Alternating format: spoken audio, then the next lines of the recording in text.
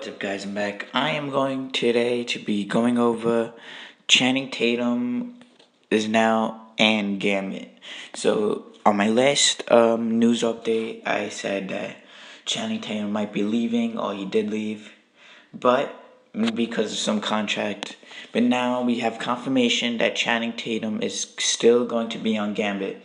They settled everything, and that's great news for me because, like I said, I like Channing Tatum. I think he'll do a good Gambit.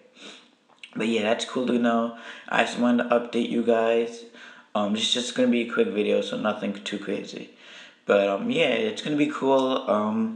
I'm happy to see Channing Tatum back on because everything they did already, like San Diego Comic-Con when he came out wearing the Gambit shirt, shows that he's committed and everything. So it's gonna be cool to see him back on there.